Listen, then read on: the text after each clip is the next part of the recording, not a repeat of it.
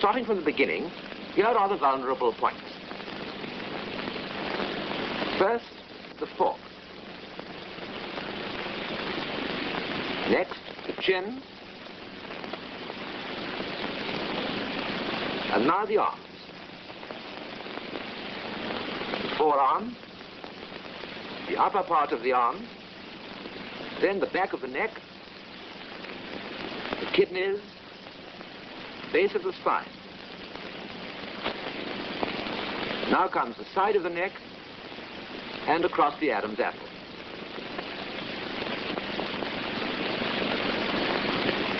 And lastly, to round matters off, come the shin and instep.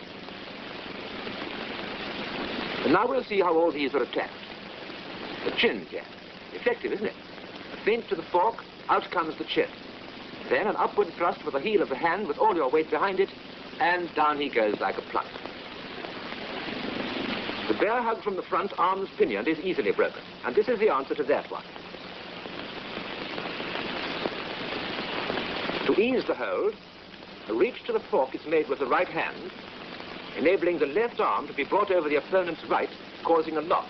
Then, smashed with the knee, followed up with a powerful blow on the back of the neck, and here again the boot makes certain the cure is complete.